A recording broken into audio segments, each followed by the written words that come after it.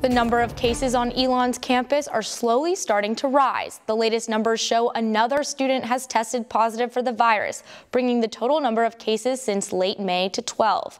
As of this morning, there are an additional 6 people currently in quarantine. And beyond our bubble, Alamance County saw 17 new cases Wednesday, contributing to the 1,153 total new cases reported in North Carolina. The number of newly reported cases, though, does continue to trend downward. For the latest numbers anytime and all the time, visit elonnewsnetwork.com/coronavirus.